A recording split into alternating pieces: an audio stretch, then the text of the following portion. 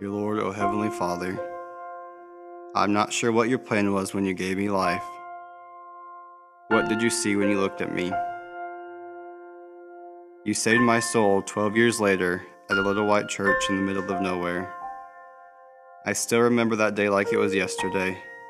I heard your voice so clearly.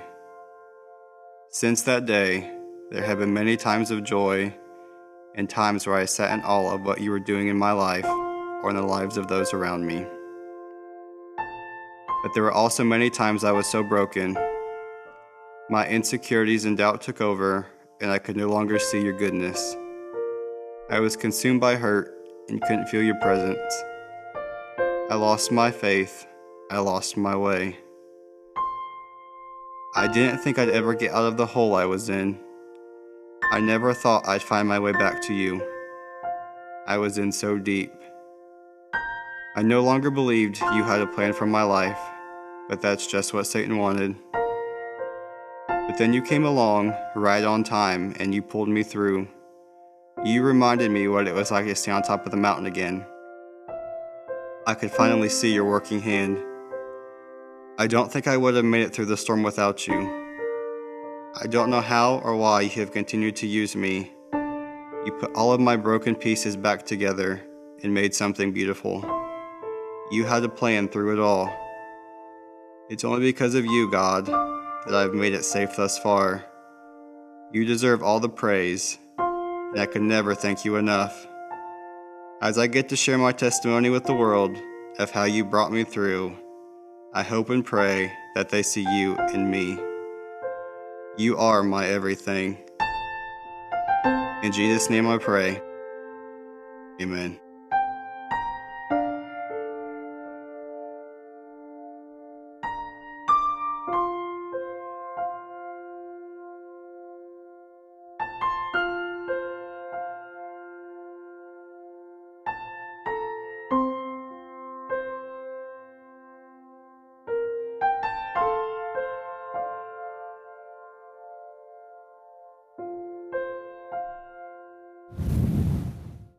Well, that was the testimony of local author Brian Williams. Now, earlier in the show, we presented 16 unique and low-cost or perhaps even free Christmas gift ideas.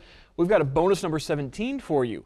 Give the gift of reading material from a local author like Brian Williams, as his book can be found at Gifts of Joy, Barnes & Noble at UNOH, or online at Amazon.com and BarnesandNoble.com, as well as BooksAMillion.com. There are many local authors with quality books, and Jennifer has just a few of those. That's right. Here is Brian Williams' book right here, but so many other local authors, talented individuals that are writing. Kathy Burris wrote Lovely Traces of Hope, Dr. L.T. McGray with 100, Kim Lyons with 21 Days of Prayer Impact, just a few of the many books. Coming up later this month, we'll bring you another author testimony. Veronica Fox shares why she titled her recent book, Thank You, God, for Not Answering My Prayer.